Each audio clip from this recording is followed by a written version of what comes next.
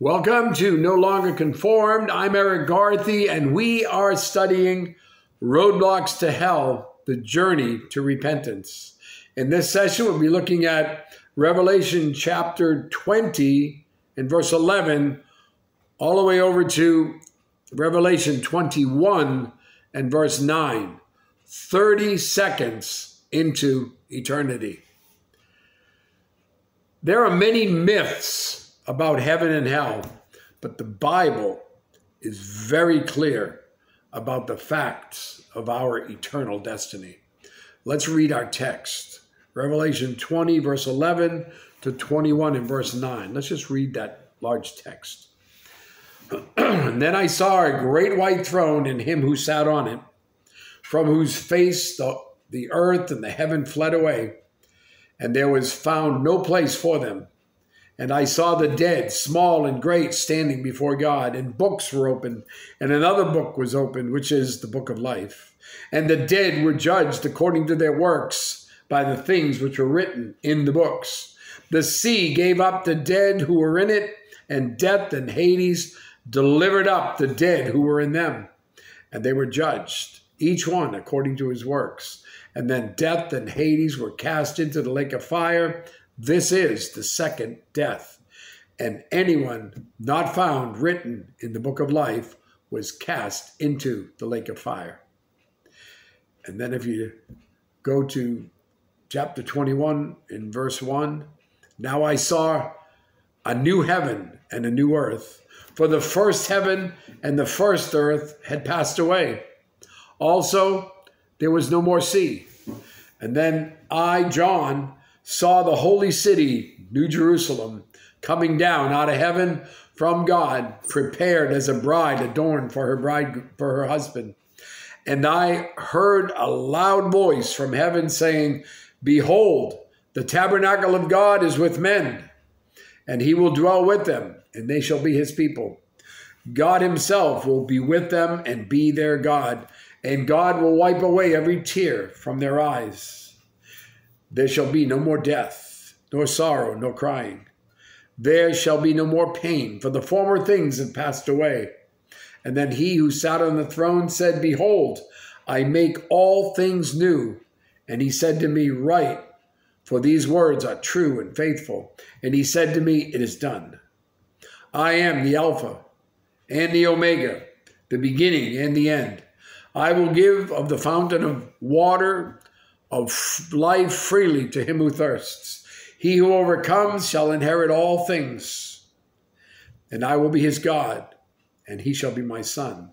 But the cowardly, unbelieving, abominable, murderers, sexual immoral, sorcerers, idolaters, and all liars shall have their part in the lake which burns with fire and brimstone, which is the second death.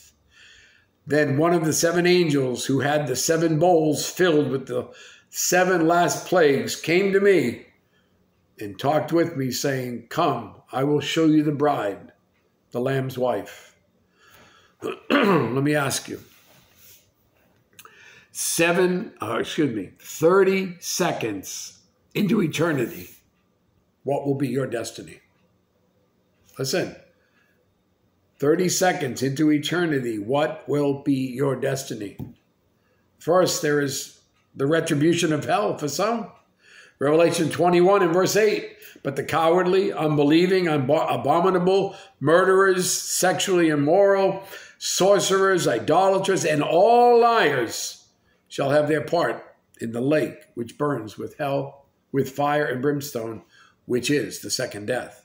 Hell is a place of eternal sensation. Revelation 14, verses 10 and 11. He himself shall also drink of the wine of the cup of wrath, which is poured out full strength from the cup of his indignation. He shall be tormented with fire and brimstone in the presence of the holy angels and in the presence of the Lamb, and the smoke of their torment ascends forever and ever. And they have no rest day or night, who worship the beast and his image, and whoever receives the mark of his name.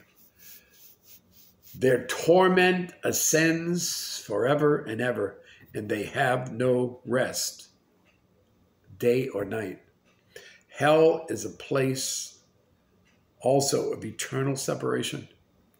Revelation 20 and verse 15, and anyone not found written in the book of life was cast into the lake of fire. But listen, it doesn't have to be that way for you.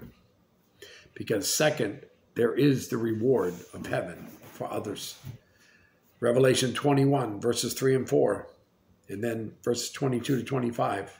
And I heard a loud voice from heaven saying, behold, the tabernacle of God is with man, and he will dwell with them, and they shall be his people. God himself will be with them and be their God, and God will wipe away every tear from their eyes. There shall be no more death, nor sorrow, nor crying. There shall be no more pain, for the former things have passed away. And then if you go down to verse 22, but I saw no temple in it, for the Lord God Almighty and the Lamb are its temple. The city had no need of the sun or of the moon to shine in it, for the glory of God illuminated it. The Lamb is its light, and the nations of those who are saved shall walk in its light, and the kings of the earth bring their glory and honor into it. Its gates shall not be shut at all by day, and there shall be no night there. The Bible teaches that heaven will be a place where we experience the rewards, the rewarded provisions. It's a fullness of knowledge. 1 Corinthians 13, verses 9 and 10. For we know in part, and we prophesy in part, but when that which is perfect is come, then that which is in part will be done away. So there's a fullness of knowledge. There's a fullness of joy. Psalm 16 and verse 11. You will show me the path of life. In your presence is fullness of joy. At your right hand are pleasures forevermore. It's a fullness of body. 2 Corinthians chapter 5 and verse 1. For we know that if our earthly house, this tent, is destroyed, we have a building from God, a house not made with hands, eternal in the heavens. It's a fullness of worship. Revelation chapter 19, verses 5 and 6. Then a voice came from the throne saying, praise our God, all of you his servants and those who fear him, both small and great. And I heard as it were the voice of a great multitude, as the sound of many waters, and as the sound of mighty thundering, saying, Hallelujah, for the Lord God omnipotent reigns. And then there's a fullness of service. Revelation 22, verses 3 and 4.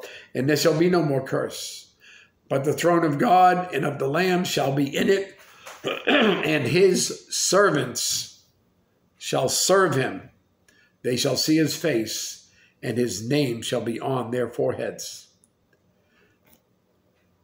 And there are some things that heaven will not tolerate.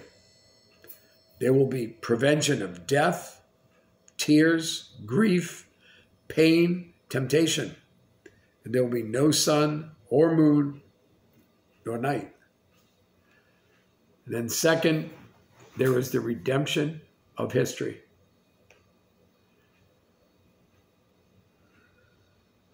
Or third, I should say, there is the redemption of history. John chapter 3, verses 16 to 18.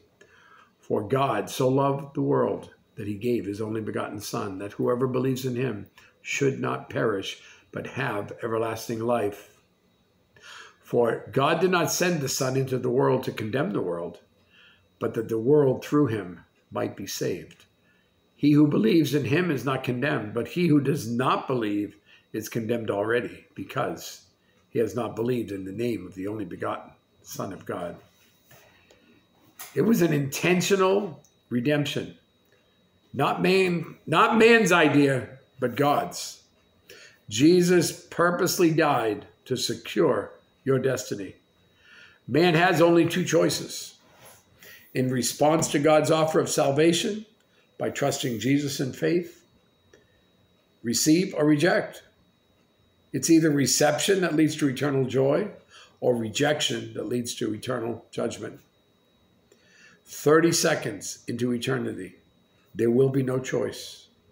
No change, no chance.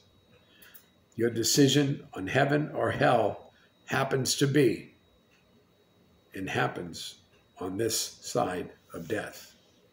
Tony Evans said, "Have a good time at my funeral because I'm not going to be there."